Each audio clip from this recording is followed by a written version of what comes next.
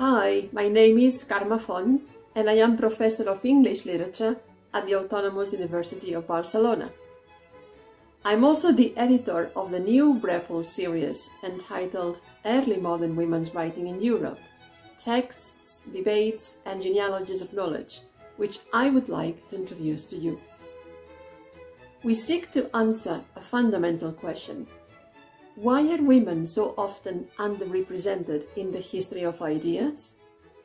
The series addresses this question by examining the textual, cultural, and historical factors that led to the marginalization of women's thought in the early modern period, at a time when the printing press favored a massive dissemination of printed matter in Europe. The series invites monographs and edited collections that survey little-known texts composed by women in any European language and explores the relevance of their intellectual content. Each volume focuses on a main topic line, usually across the time span of the late medieval, the Renaissance, and the early Enlightenment, with several works and authors from different linguistic areas. In so doing, we can trace a genealogy of neglected thinking, shedding new light on the originality of these works and their wider reception.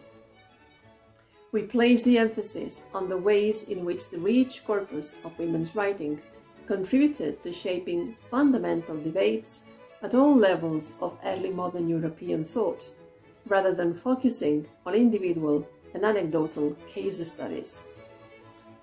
The series combines textual recovery, analysis, and historical contextualization in order to assess and readdress the specific cultural paradigms that have, up to now, led to a neglect of ideas developed by women.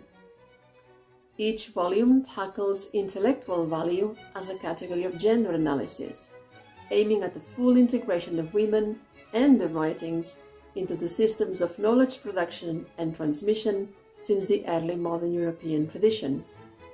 This multidisciplinary approach is conversant with gender studies, as well as the history of ideas, philosophy, and cognition studies. Some of the volumes in the pipeline focus on early modern women writing on social change, for instance, women writing on care of self and others, or women writing on political accountability. The series, associated with, but not limited to, the results of the ERC research project wing, Women's Invisible Ink, Transgender Writing and the Gendering of Intellectual Value in Early Modernity, is committed to sound, enduring, and transformative scholarship beyond the project itself.